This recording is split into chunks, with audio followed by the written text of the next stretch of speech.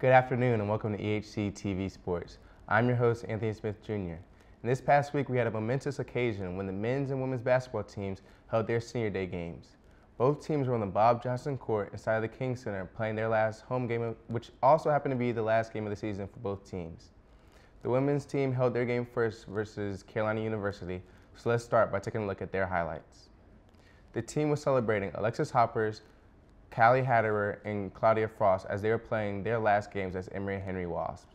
So when the game started, it was only right for senior Callie Hatterer to get the offense going by hitting a big-time three to get the game started in the right direction. Hatterer finished with 15 points, leading all scoring for the Wasps. On the next offensive possession, a fumbled handoff led to a steal for the Bruins.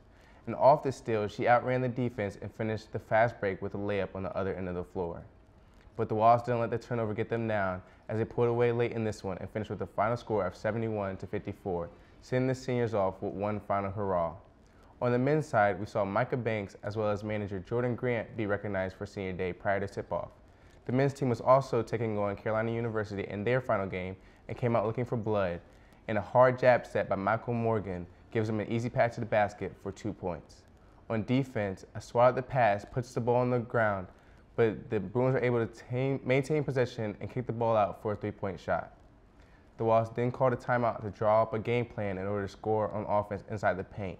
And on the very next possession, Kevin Rodriguez uses his athleticism to put up a very acrobatic layup on the bigger defender. And then we see Cade Looney working his magic in the low post with a skyhook for another 2 points for the Wasps. With all the offensive outpour from the Wasps, they were unable to come out of this one with a win, as the final score was 73-69 in favor of the Carolina Bruins. This week we will have the baseball team holding a doubleheader on Tuesday, March 1st against Montreat, with the first game at 1:30 and the following game taking place at 4 o'clock. And for those who will be here this weekend, there will be a men's and women's tennis match against Maryville starting at 1 o'clock. So make sure you come out and show your support for our sports teams this week.